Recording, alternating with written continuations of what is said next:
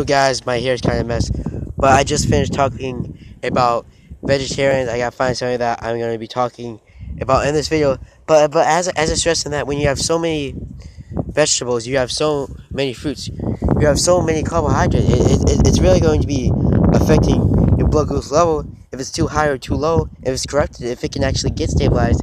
If you're getting a corrupted amount of carbohydrates and you're not fixing it, it's not going to be stabilized. So the hormone insulin, it cannot be made in the pancreas. It cannot form the pancreas. It cannot be produced in the pancreas to regulate blood glucose level. It's a job, and along with glucagon to regulate a blood glucose level. If that doesn't happen, then we have to rely on unnatural, artificial ways to get insulin and insulin shots to just stabilize our blood glucose level so it doesn't spiral out of control, get too low or too high. So anyways, vegetarians, it's not the healthiest way, as I stressed. The healthiest way is to have a balance. That's just all the time. Is to have a balance. If you have a balance, you're going to have good nourishment. You have a balance of protein, carbohydrates, amino acids, omega-3 fats, monounsaturated fats, a balance of micronutrients in the smallest form, supplementation form, pill form of macronutrients. Going to have a balance there with the micronutrients, macrominerals, not getting too many minerals, and not getting too many vitamins. It's all a balance. We have to realize that our body, it has requirements, but it also needs balance. We find results in balance. We find contentness in balance. We can be happy. We can be glad to know that our body needs balance.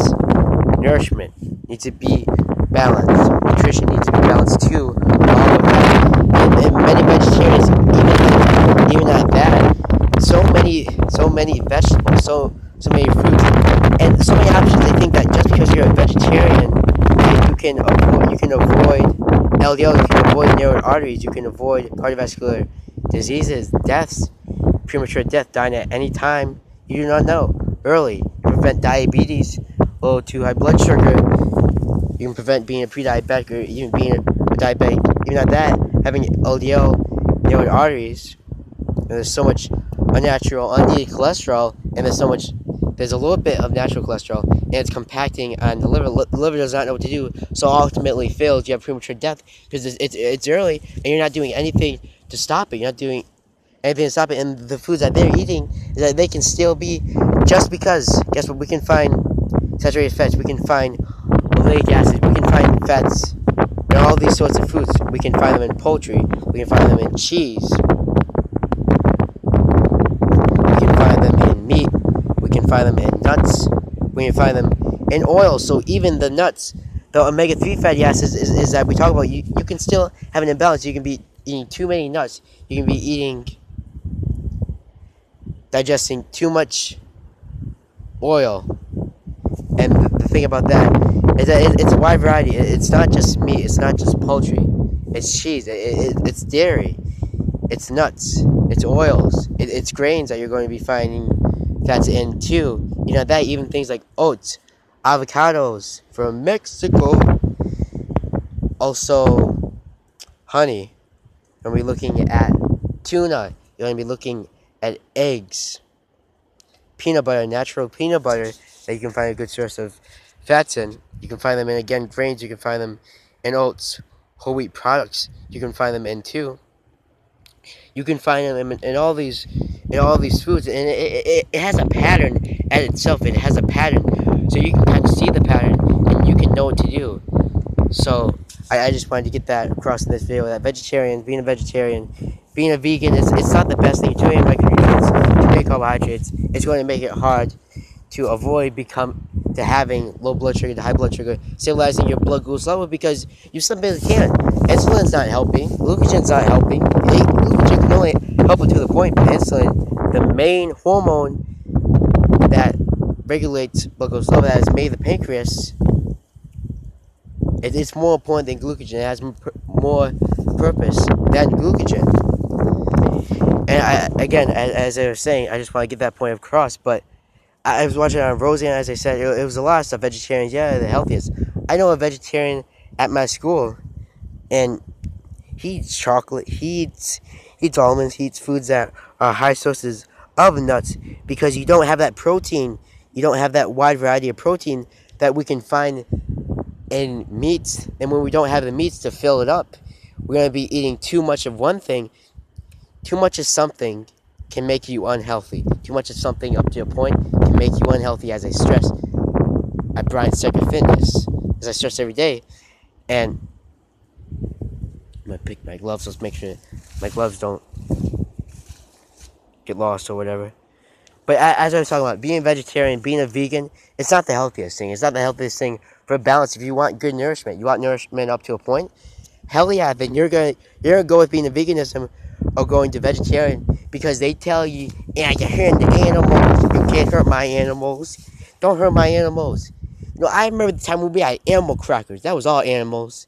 We had those animal crackers, and it was like running. It was like we had those animal crackers, and we eat animal crackers. If you eat animal crackers, are you a carnivore? Are you a carnivore if you eat animal crackers? God, it's too much in a day. That's blowing my mind. If animal crackers are actually considered, if they're actually considered animals, and if you eat animal crackers, you're eating animals and you're killing the wildlife. You're killing the life that we were supposed to protect by God. When He only says that it's a sin to eat pig, He says it's okay to eat everything else because pig is widely connected to Jews. Okay, getting away from that fact, getting away from that point for a minute, guys. Sorry. It was just, if I can be funny in a way, if I can find some humor in a way, if I can add humor to my video, I'm gonna add humor to my video. But again, vegetarian, it's not healthy for imbalance of carbohydrates. Even at that, finding it in fruits, finding it in vegetables most, because supplementation. When we look at supplementations, they're going to be having carbohydrates too, carbohydrate overload, a correct amount of carbohydrates, a high carbohydrate intake to make it really hard for our blood glucose level to be regulated by the hormone insulin and to be regulated by the hormone glucagon. So besides that, vegetarians, what do I say? I say eat meat. Good source of selenium. You cannot find selenium as high in meat as you can. You can find it again in things like, you can find them in vegetables. You can find them in the main one, spinach. But the thing is that that's really the only one that has enough of it to make sure that you get a vitamin, you get a macromineral balance, you get a vitamin balance, essential vitamin balance. Even at that, as I talk about all the time on this channel, it's about a balance. It's about finding a balance. It's about keeping that balance for the rest of your life, for the rest of this diet, that rest of this lifestyle choice that you're going on. And these vegetarians, they're cutting off meat. Is that the thing is that selenium is highest found in meat, and it's found in turkey, it's found in ham, it's found in chicken, it's found in beef, it's found in steak, it's found in yellowfin tuna, it's found in all these things. We limit this. We limit the antioxidant enzymes that are being made protein to, again, in protein synthesis, and adjusting catabolism, the breaking down of food to release energy, requiring energy for metabolism to grow, to make metabolism, growth, reproduction, and development of muscle fibers, from complex, small to large. We talk about biosynthesis. We talk about requiring the energy. So the blood vessels requires the energy to supply the oxygen to the muscles and the cells, muscle tissue, and the cells that they need. They need the oxygen, or they're going to deteriorate. And we do not want that to happen. We want our cells to be happy. We want our muscle tissue to be healthy, just like this guy right here. Healthiest one you ever know, guys. The truest guy. I'll never be fake on my channel. Never ever be fake. I'll never pretend to be somebody else. It's not something that I want to do. It's not something I plan on doing ever in my life.